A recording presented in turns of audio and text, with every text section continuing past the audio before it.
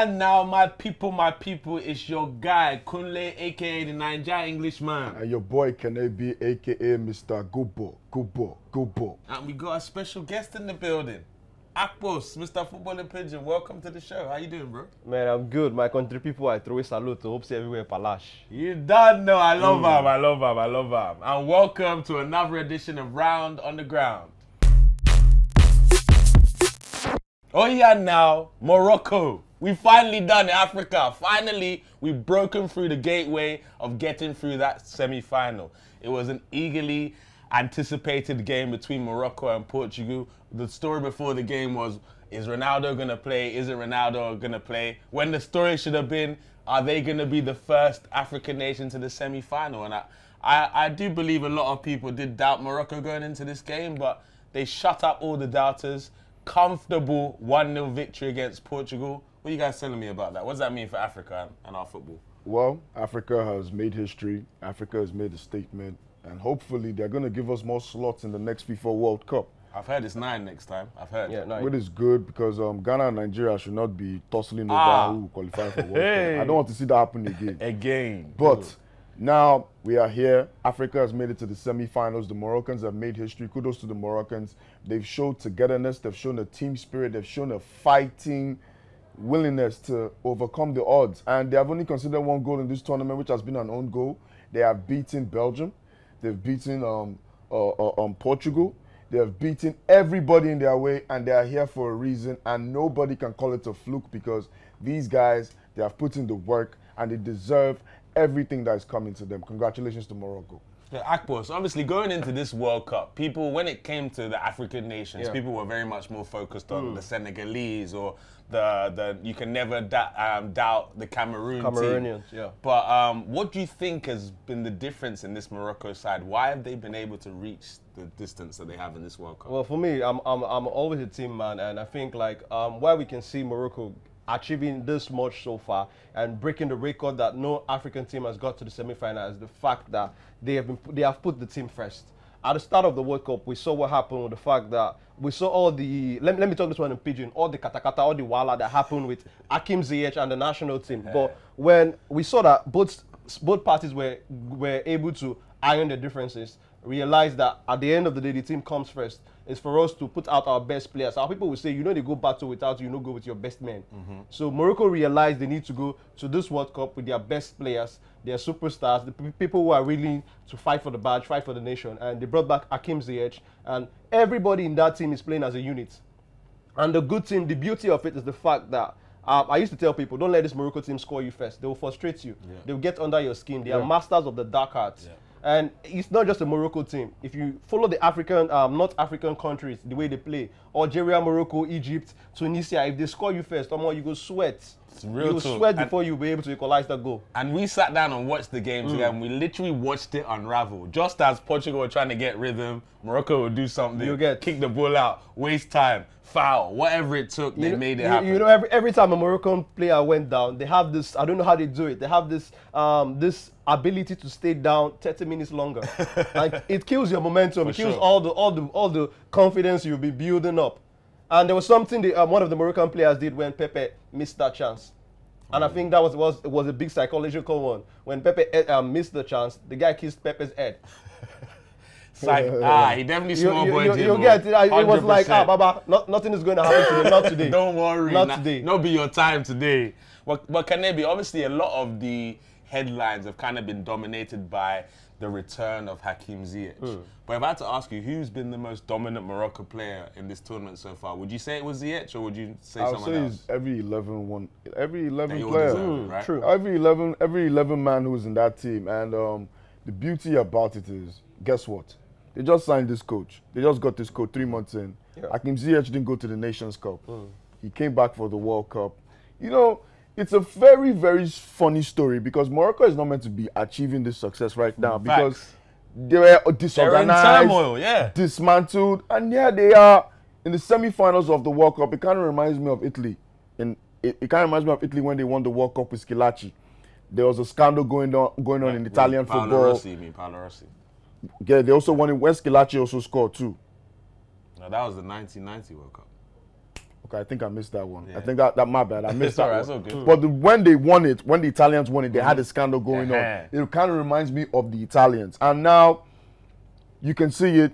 You can see unity. You can see a drive to make history. I don't know if they're going to go all the way, but so far it's like they've already won the World Cup in my eyes. 100%. What they've achieved so far is more than anyone expected of this African nation, but African nations in general in the World Cup. And what I believe this can do is maybe open the doors and people start to respect our game. Because even though the likes of Nigeria were not and Ivory Coast were not this World Cup, I believe Egypt as well. I believe the teams that came showed that African players are more than just pace and power. They get tactical news. There's other aspects to our game. And a team like Morocco getting there through tactics to the semi-final is super, super impressive. But let's be honest, guys. They're there, the likes of Ziyech, Unahi, who's the guy that scored the winner against Portugal. I think. Yeah, so these are players that are probably going to be on the transfer window or talked about in Rumourville come January. But let's not forget the obstacle they have at hand. They have to beat the world champions, France. Massive. Like, going into this game, guys, like, where do you think this game is won or lost for either Morocco or France?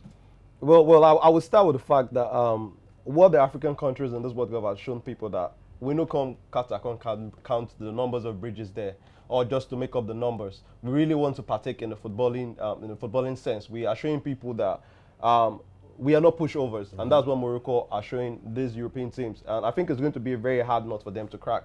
But I love the confidence with the way the Moroccan national team play. Hakim Ziyech, Achraf Hakimi, has already sent a message to Kylian Mbappe. He said, "See you, my friend. See you soon." So I think that's going to be a fierce battle between Achraf Hakimi and Kylian Mbappe, with the fact that both players, they understand themselves. They play together in PSG. So they've potentially faced each other in training sessions and all of that. So I think that's going to be a key battle. If Kylian Mbappe has a field day, has enough space to roam, I think it's going to put the Moroccan team to the sword. But if they keep him under lock and keys, I think it's going to be a difficult night for France. Do you agree with that, Boss, or do you have a different take? For me, it's a mental thing. At the end of the day, it's a mental game. Football is a mental game. You might have all the skill, all the ability. If you do not have the bravery, the mindset, the will to win, you're going to lose. And for me, France, what I saw against England, they were the better team on the day. But France won because they had the experience, they had the will to win. Now, with this French team, they can win anyway. They play like Morocco too. They don't play pretty football.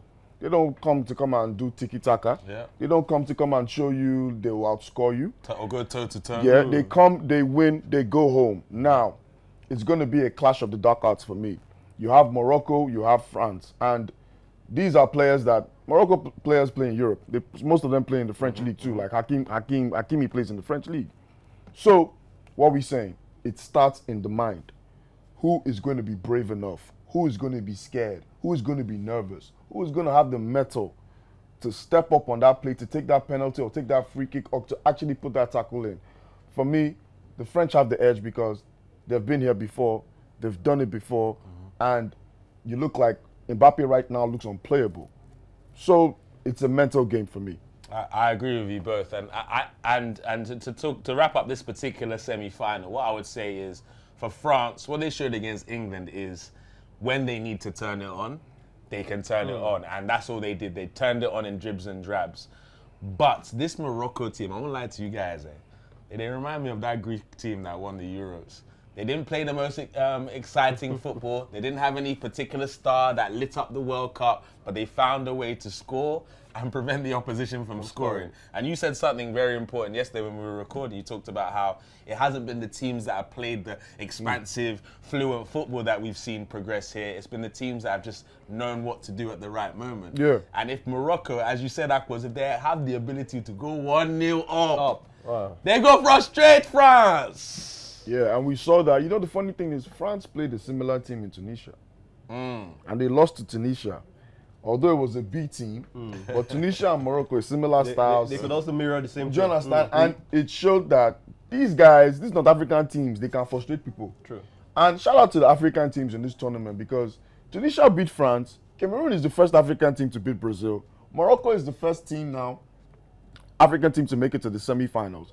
African teams, they've really come to this tournament and they have really shown and proved, and kudos to them. Yeah. Africa on the map. But it wasn't all celebrations when it came to the weekend. Obviously for Africa, a massive weekend, getting the first African nation to the semi-finals, but someone was in tears. And I don't like to see a grown man in tears, and especially someone that's given so much to the game of football like Cristiano Ronaldo. Guys, obviously, we all know on this panel that it's an end of an era. But do you think Ronaldo actually went into this World Cup with anything to prove? Well, I think he had something to prove. He had to prove that he's still the player he was, like he said on Piers Morgan. At 37? Well, you know, let me tell you something. Those kind of players, you can't tell them that they're done, because in their mind, they can go on forever. But at the end of the day, people are laughing at Ronaldo for crying, but he's a human being. And these guys, they have sacrificed their bodies, life, family. It's not about the money sometimes, you know. Sometimes to get to that point in your career, and for him to lose to a team like Morocco, bowing out, that might be his last time game for Portugal, bro. Yeah, and he never really had a chance to show that he could, you know, take this team to the next level. But I feel sad for him, but at the end of the day, what he has accomplished in football can never be rewritten or can ever be erased. So kudos to the guy. I feel sorry for him, but that's the game, man. You win, you lose. At the end of the day, man. For sure. Akbos, if you're Ronaldo at this moment, obviously with what you said in the interview, how your career's gone and the World Cup, what would you do now? Would you chill?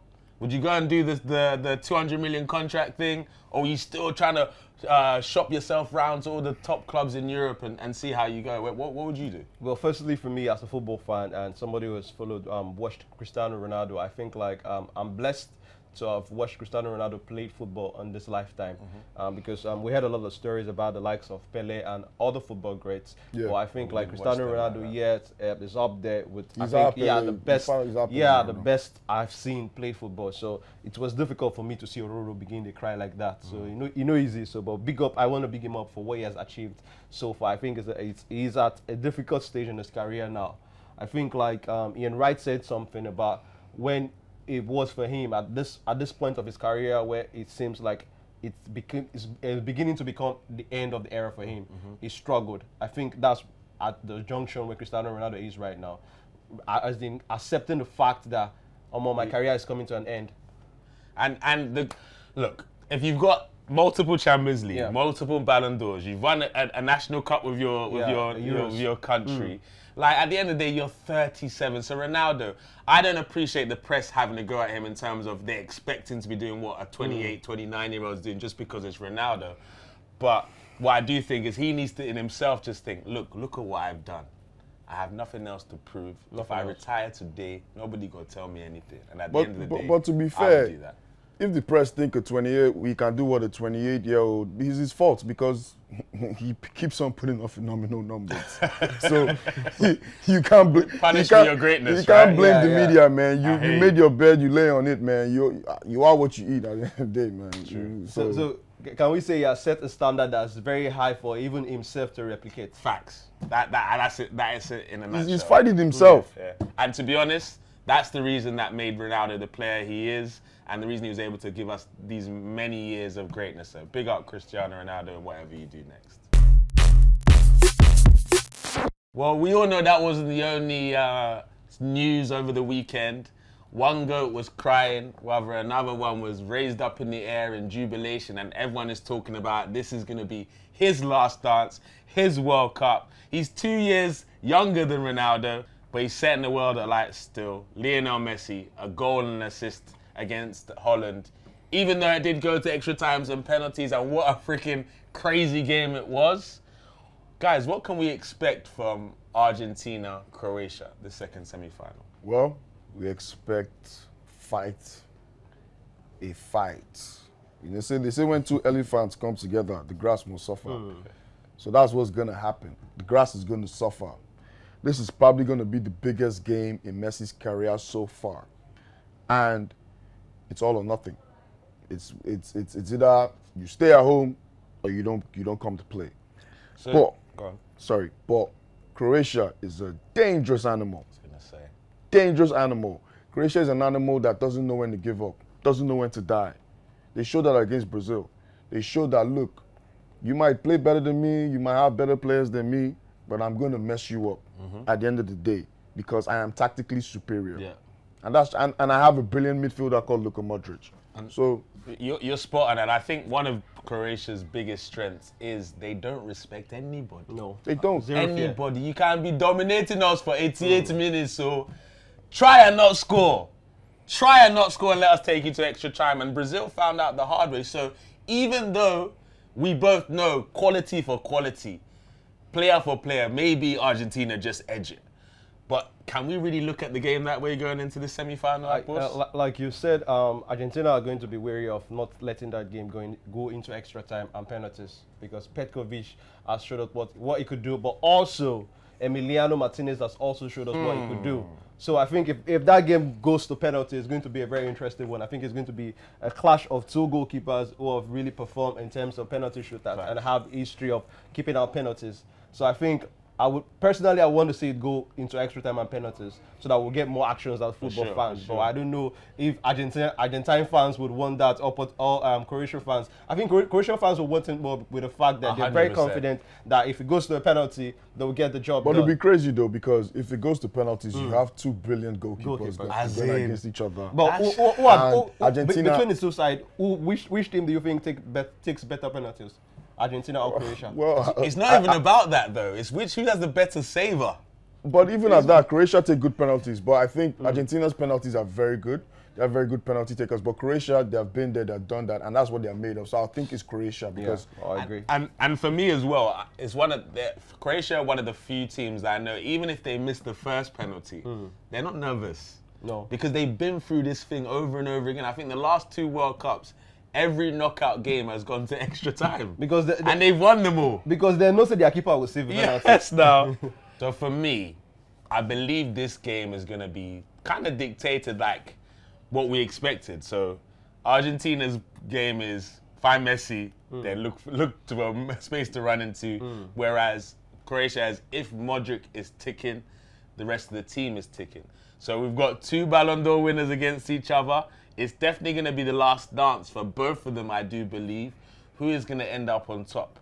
Obviously, for me, I was following Netherlands. Messi knocked out Netherlands. But I'm not a salty, bitter supporter. I like fairy tale endings. I like fairy tale stories. 50-50. The last dance of the GOAT is ended with the World Cup win. I mean, what better way to end your career than that? I don't know.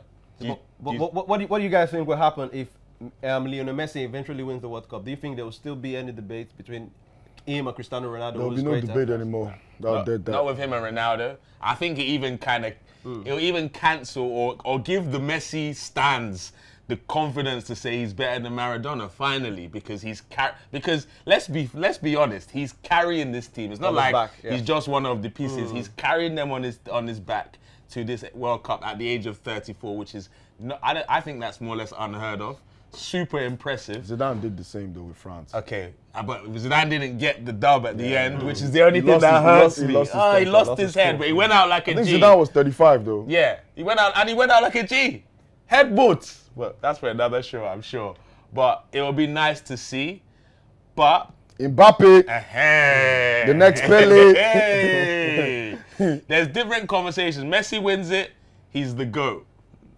All conversations are very, very difficult for anyone else who has any other players. Mbappe wins. We have to start calling him the next Pele because he's moving the same way as Pele. And although he hasn't won the Champions League with PSG... Pele didn't win the Champions League either. Exactly. And 2 World Cups back to back. And Pele didn't win the Ballon d'Or either. So, boy. But do you know the arguments a lot of people are talking about if Mbappe wins this next World Cup? Because I think I've been in discussions where people talk about this thing. They're saying it has to, if he wins the next World Cup, definitely he gets into the conversation of being mentioned in the same brackets of the likes of Pele, but it has to do it consistently for a good period of time with respect to how Messi and Cristiano Ronaldo have done it for over a decade. Look, I agree. I don't know. If he does it, tell me how many footballers have back-to-back World Cup titles. No, but keeping it consistent. No, That's it. Yeah. But why did he keep it consistent? He won a World Cup 4 years ago. 4 years after, he wins one again. Look, come on. This is what I would say to you is he's allowed to be part of all conversations after that. Does it mean he wins the discussion? I'm saying maybe with those extra years will help him, but he's part of every conversation after if he wins 2 World Cups for me. I don't know. Fair enough. I don't know if you agree with that. What if Luka Modric wins it? Woo! Because he's won a Ballon d'Or during Ronaldo and Messi's years. Guys, you're just taking me over, bro. This is too much. It's too much. But obviously, this time next week, we would have crowned a new champion of the world, which is super, super exciting. But the other thing that we would have crowned, is who's going to win the Golden Boot? It's Mbappe versus Messi. So let's see. So those are the only 2 players that can realistically win it now, unless someone scores a hat-trick in the semi and does something crazy. But now, who's your money on? Messi or Mbappe to collect with Morocco, this Golden Ball? Morocco have the best defense, but I think Mbappe will get a goal in that game. I don't know. I just see Mbappe. I'll take his tally to 6. I see Mbappe getting the goal in that game. Personally, I would go with Mbappe. Because I strongly think that he might even win the Golden Boot with the 5 goals he has scored already. Yeah, so even no more additional goals. I think it's a possibility. Viewers, let us know. Do you think it's going to be Mbappe or Messi to win the Golden Boot, or will it be someone else? Will those same 2 players also win the Golden Ball, the player of the tournament? Let us know who's been your player of the tournament in the comment section. And I do believe it's fair to say on this panel, if we had to pick what our prediction is for the World Cup final, are we agreed it's going to be France versus Argentina? If we had to predict it. I'm not saying that's how football is going to treat it, but if we had to predict it right now, who's going to be in that World Cup final? I would want to go with what somebody has said, and it was called the Madman. Samuel Eto'o. I want to see a Moroccan team. I want to see an African team going to the final. So Morocco versus. I know my head says France, but my heart. I want to go with my heart as an African. I want to see Morocco in the final against Argentina. Okay. Well, I don't know, man. I'm scared of Croatia, man. And I think Croatia might beat Argentina, but I don't want Messi to lose. So my head says Croatia. My heart says Argentina. So I think it might be Argentina-France in the final. But if it's Argentina-France in the final, man, that game, I can't call that game, man. It's 50-50. That one is going to be a hard nut to crack. Intense. For me, I want Morocco-Croatia final. That's what the final I want. I know a lot of viewers want that final, but it's about reality. And I can't see past the fairy tale story ending for Messi with a final. So Argentina versus France, and it's going to be one hell of a game. But I'm looking forward to both semi-finals, nevertheless. Oh yeah, now my people, what a World Cup it's been, and we're finally at the final week. Shocks, surprises, new players announcing themselves, the first African nation in the semi-finals. But we are here, and that's another episode of Round and the Ground with your guy, Kunle, aka the Niger Englishman. And your boy Kanebi, aka Mr. Gobo. And on that guy, Akbos, hello now, country people. Feel the heat. See you next week.